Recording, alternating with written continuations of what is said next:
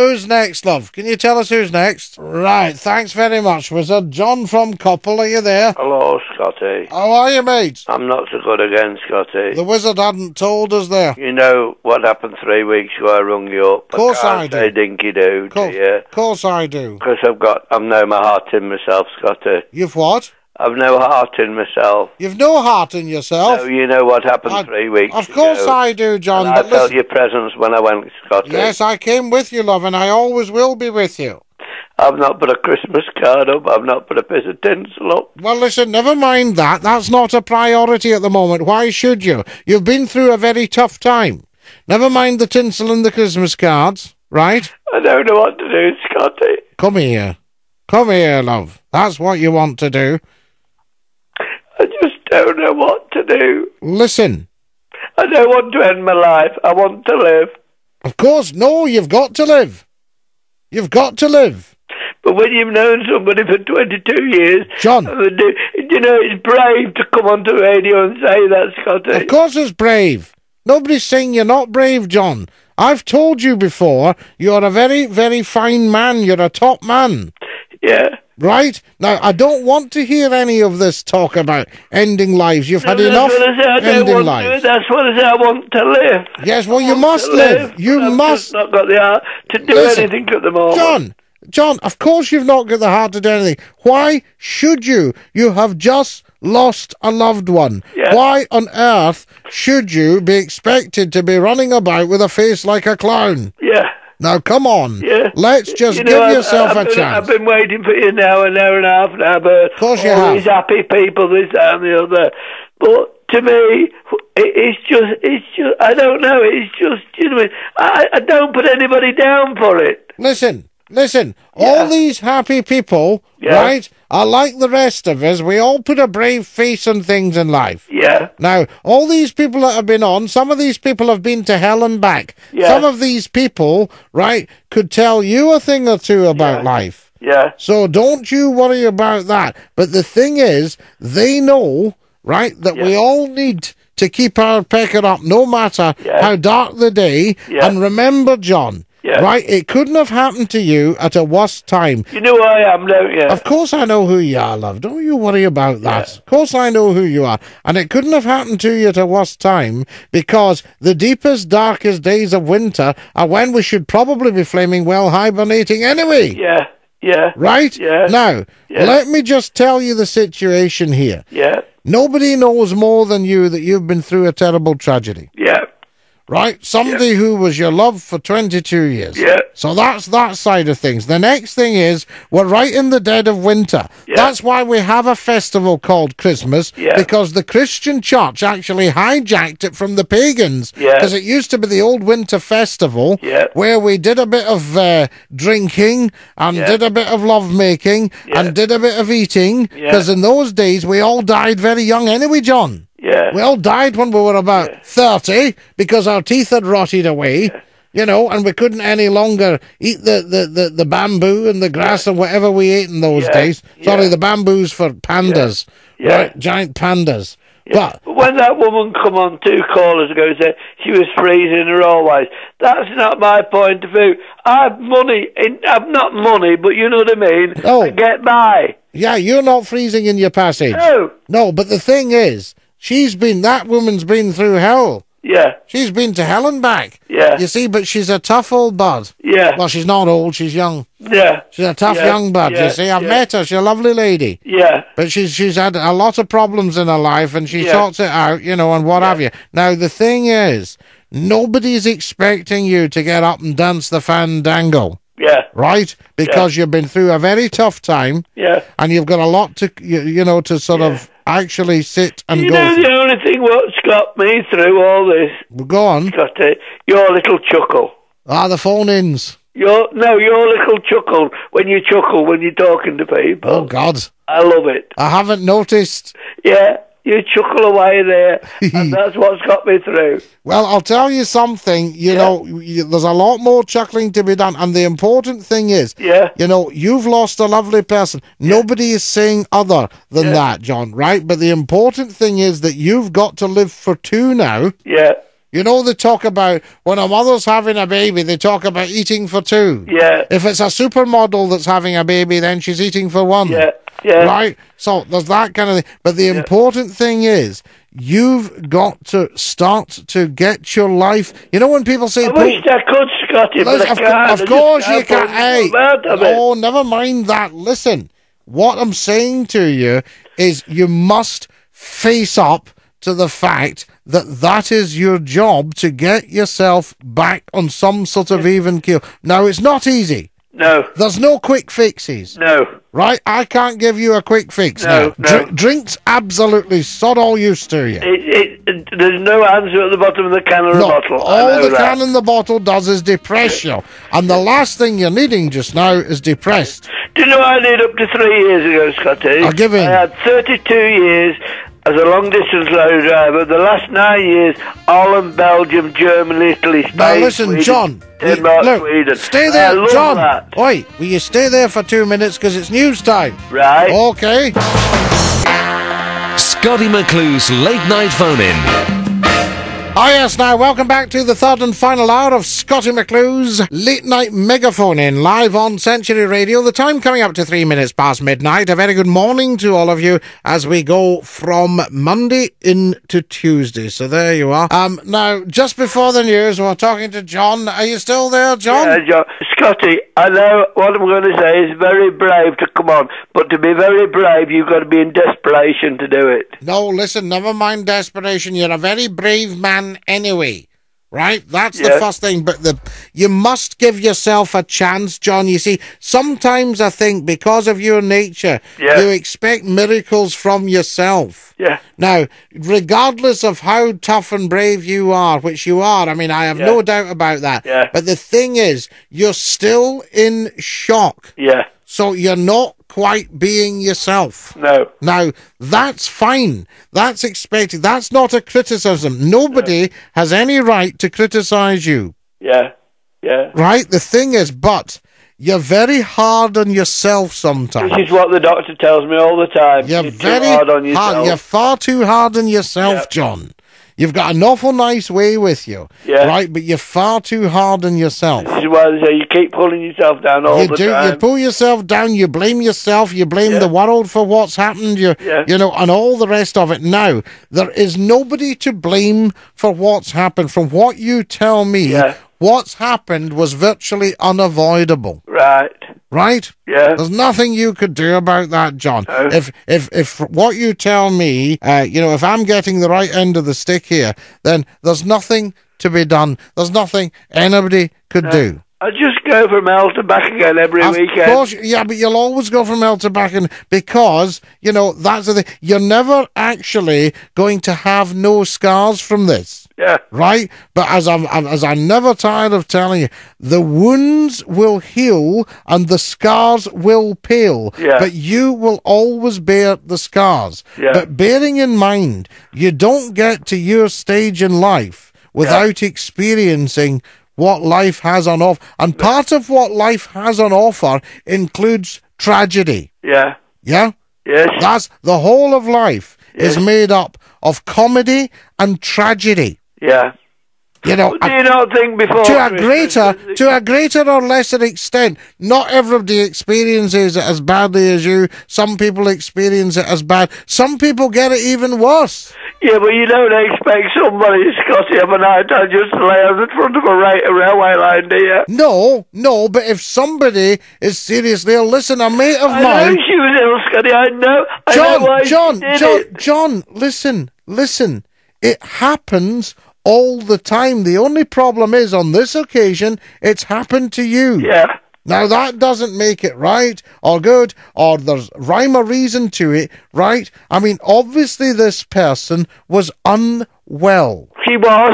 I know that, Scotty. I'm not angry with her. I'm not selfish with her. Well, you are a bit. No, you are a bit. You're bitter, and you grudge her. I'm bitter with the hospital for allowing it. John, you grudge what she's done, but listen, she's never going to suffer any pain. No. Now, she was suffering, wasn't she? She was suffering, I know that, for the last 3 years.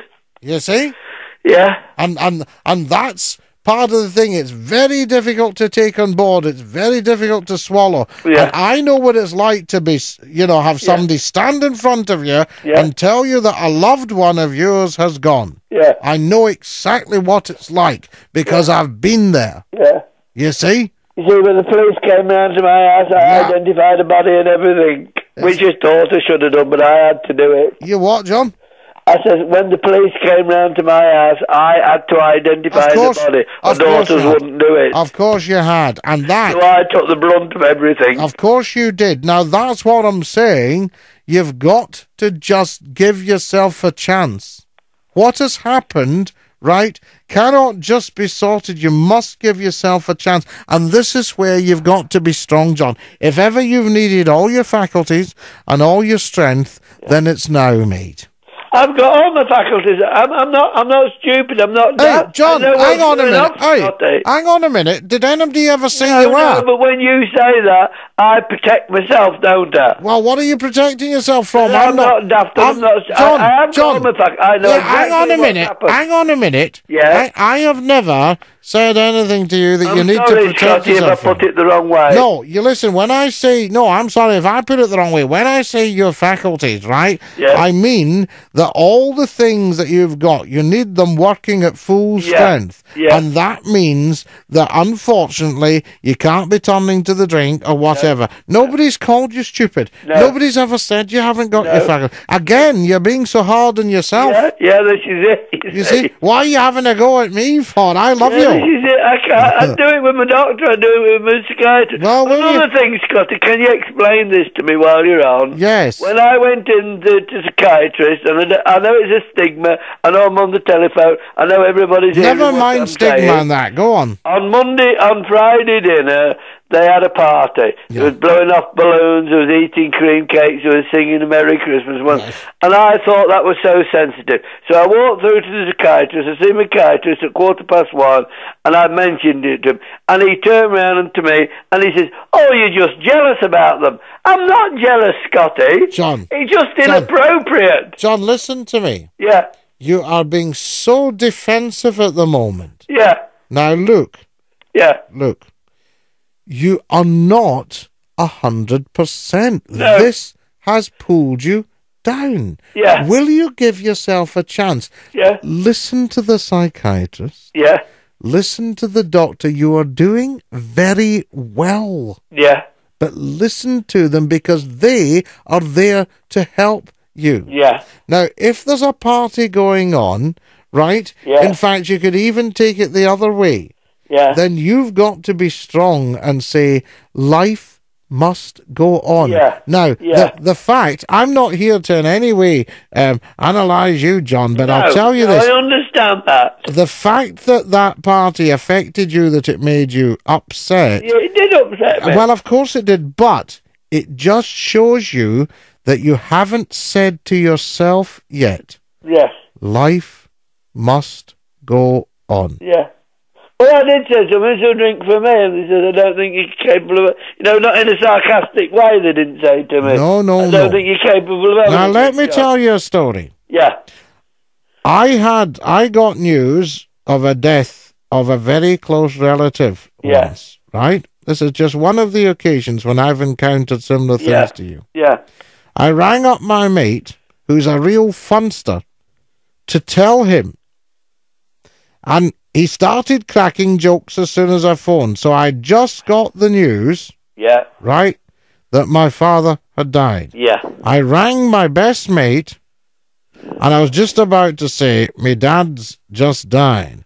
And he said, "Oh, it's you. Hey, I was just thinking of you this afternoon. Wait till I tell you this story, right? There's them two policemen." Yeah. And he starts all this. Now, I hadn't the heart to upset and embarrass him by saying to him, "Never mind the sardine jokes, me dad's just dying." Yeah. Right? So I had to joke with him for 5 minutes, put the phone down, then ring him back 10 minutes later. Yes. Yes. Right? Yes. And I got his missus, and I told his missus, and she says, "I'll go and tell him now." Yes. You know? I understand. Because life must go on. Yeah. The fact would it not be a good idea between now and Christmas, Scotty, that I can suggest something to you, that we could have a program one night. I listen to you every night. I've listened to you for the last 3 days, but it's tonight that I've plucked up the courage to speak to you after 3 weeks after that coroner's report of people who's gone and how we are going to get over Christmas with it. And I know it's a sad do, and your program isn't a sad do, but do you not think we could find time for one? Well, yes, because my program's about life, and death is part of life. Yeah. See, the thing is, John, I'm sure, I don't know that it'll reassure all the listeners, but I'm going to be popping it someday. Yeah. Now, I don't know when that'll be. Right. Now, that might have people jumping for joy already. Yeah. Yeah, that's right. I'm sorry that I've had to bring it in tonight. I know bullying's a bad do at school. I really do, because I was bullied at a young age. But I got over it, and I've lived on, John, although it's still inside of me. Now, look here. Right, all these things are inside of you. Now, the next few days, John, have to be spent with you accepting, right, that you need time. Yeah. You must accept it's not a weakness, right? It's not a weakness.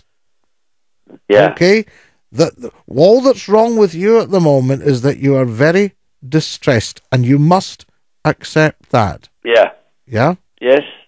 And you've got to deal with this. And you will do, because you're very good, because you've dealt with everything else in your life. Yes. Right? Yes. But softly. Yes. Yes, and you must take time. And if you get up in the morning, and you're not feeling good, let the tears come. That is what everybody's told me. Let the tears night come. and morning. Yeah. They've told me that. Let the tears... Let it come out. In Scotland, we say, let the tears doon fall. Yeah. Down fall down. Yeah. So let the tears doon fall, because that is part of nature's cleansing process. Yes. And think of the good times. But half the time, Scotty, I can't cry, because it's inside of me. I won't let it come out. Well, let it come out, love, because you're not going to be... Nobody's going to think that you're not a big, brave lad. No. Do you see what I mean? Yeah. Nobody is judging you, John. No. So stop thinking there's somebody sitting on your shoulder judging you. There is nothing wrong with you. No. Except you've had a dreadful time, and that's what I say. When I say your faculties, I mean all the bits and pieces that go to make you up. You're calling upon them. Now, when you call upon that, you need strength. Yeah. And the strength that gets sapped in you getting well again. Yeah. Yeah? Yeah. Because you are ill with this. This has made you ill. This has made me you very ill. Of course it has. And the strength that gets sapped needs replacing, John. Yeah. You need the strength of a giant. One thing I can tell you about, the one thing I found you need for death, when you're dealing with the death of somebody close to you, is tremendous stamina. Yes. You actually need to be fit to cope with death. Yes. Whether it's your mother, your father, your wife, your brother, your sister. Yeah. You well, need I'm tremendous... taking my care worker. I'm a care worker taking me tomorrow. Yeah. To put a wreath on a grave. Whether that's going to be any help to me or not, I don't know. Listen, John, you do what's... And I'll tell you another thing I want you to do. Yeah. And do it for me, if not for you. Yeah. Be honest with what you want to do. I am being honest. There's nobody can be more honest than what I am, Scotty. Right. If you I want to do it. Right. Well, you do what you want to do. If you want to go up to the grave... I'm not doing it for other people. I'm doing it for myself. Good boy. Good boy. That's what I want to hear from you. It's from myself. It's from inside of me. Now, I'm not bothered what anybody thinks. Good. I'm doing it for me. Good. Now, I want everything from now on to be for you. Yeah. Not for other people, for you. Yeah. Yeah. Yes, because you are the most important person. Have you got that? Yeah. Not anybody else, not the doctors, not the care. You are the most important person. That's right. Yeah? Yeah. But I just don't know I'm going to give her Christmas. Well, listen. Yeah. get over worrying about that. Right. The way I would approach it is that as far as you're concerned, Christmas and New Year are just another day. I keep saying that, Scotty. Don't look at it as the millennium. Don't look at it as what... I'm not bothered about the bloody millennium. Never mind the flaming millennium, right? No. Just get through tomorrow. Yeah, if I get a chicken or a bit of a turkey and I make a dinner, that's all I'm bothering about. It doesn't matter. No. Right, and never mind the tinsel and the decorations, because I honestly don't think they would help, because they're stopping you living in the real world. You could have 30-odd cards, what people have sent me. I've not got the heart to send them back, and I'm not going to do, Scott. Don't send them back. You'd only upset her. You don't need to do that. That's right. Right? Yeah. But the most important person is you. Yeah. You are number one. He's number one, indeed. You are number one, lad. Yeah. Okay? Yeah. And start from there. Yeah. And build. Yeah. Yeah. Yeah. Okay? And you keep in touch. And I will. And listen, don't go biting the doctor's head off. No. Okay, because people are just trying their best. Yeah. And I had my care worker in and she said, John, why are you being so awkward with me? I said, I'm not being awkward, I'm just angry. You're just upset and angry, and you're very bitter what's happened, and let it out. I mean, for goodness sake, you know, as I say... I'm bound to be, Scotty, aren't I? Of course you are. Listen, John, nobody is criticising you. Nobody. You're doing your best, lad. Yeah. That's what it's all about. No, I'm not got all the money in the world, but I live comfortably. Look, to hell with money. I worked 32 years for that. Listen, to hell with money. To hell with all these things. It's nothing, is it, Scotty? These things don't matter. No. The only thing that matters is that you get strong and well, and you come to terms with what's happened. That's the main thing, John. Yeah. Anyway, thanks, Scotty. But thanks listen, very, very much. John, it won't happen overnight, lad. It won't. It won't happen overnight. Give yourself a chance. My mum's 86. She lives down at Grantham. And she says, John, all you got to think about now, laddie, she calls me Johnny, is yourself. Yeah, your mum's spot on. Never a truer word was speak. Yeah. Okay. All you got to think, Johnny, about is yourself. Well, I agree with your mum, and she's spot on, and that's what you must do. And never mind... That's gone. That's the end of the story. Yeah. Well, never mind Christmas, all that stuff. It's just another day. But the important thing is that you get well. Yeah.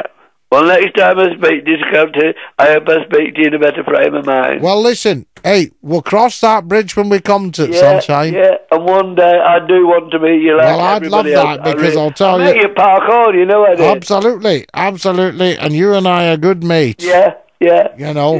Yeah. You're an important man. Yeah. But one of these nights I do hope that we have a do, you know what I mean, as a family programme on the lost ones. All right, love. Thanks, Scotty. John. Dinky do, mate. Absent friends, old son. Yeah, all the best, Scotty, for Christmas and the New Year. And I will be speaking to you in the New Year. Don't take it the wrong way, but I love you lots. I love you to bits, mate. Thanks, Scott. Night, mate. Bye, God. Night, John. God bless, love.